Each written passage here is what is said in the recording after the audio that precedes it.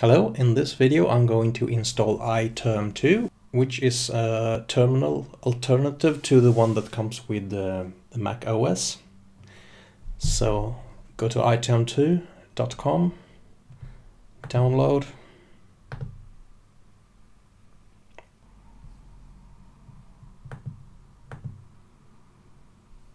So it's a zip file. And just put this zip file, I think it's the program right straight off. Let's open it. Yeah, so it's just an executable file. Let's close that. Quit iTerm. Yeah, so let's put this iTerm in our program folder or application folder, like that. So now I can open up here, start it from there, check for update automatically. Yeah, I can do that. And now let's pin this to our dock here.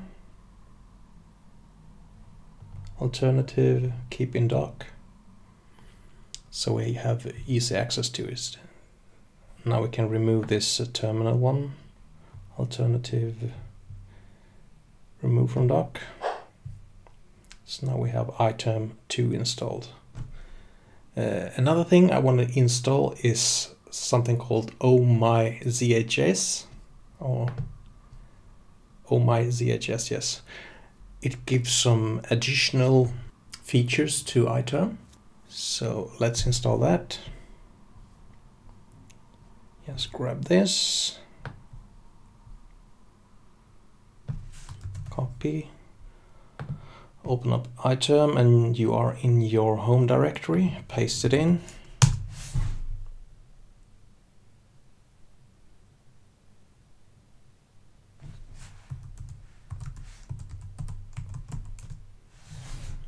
And now we have installed that.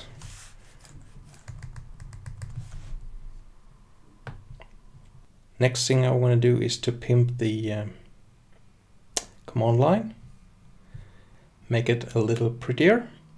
So we go to another site called, it's github.com/powerline/fonts, and we install a font called Inconsolata.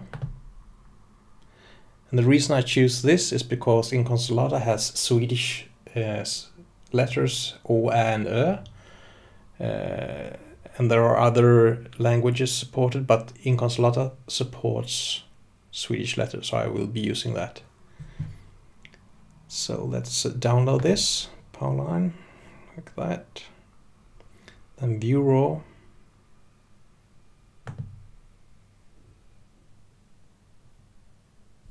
So it's downloaded, show in Finder, open it up,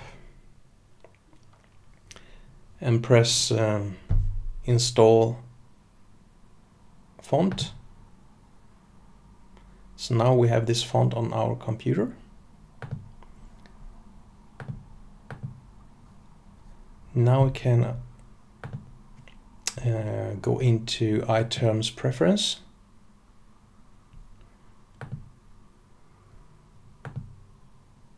And we go to profiles, text. We change the fonts to Inconsolata for Powerlines. And we can change the size as well to something like 20.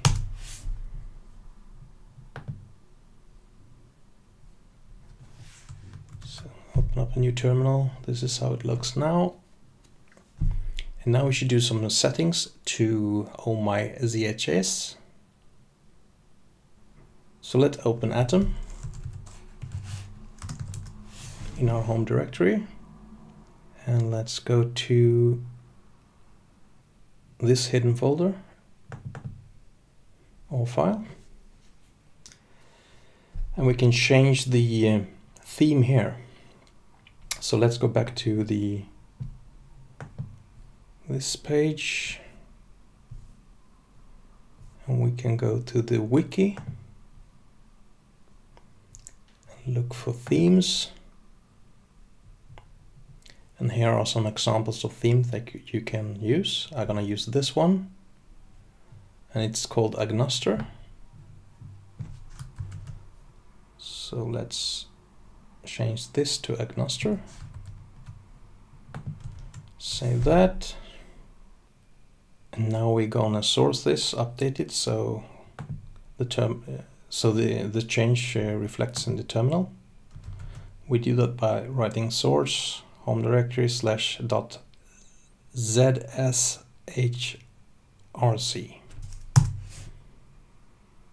And now we have this new fancy fonts. So let's go into our project folder.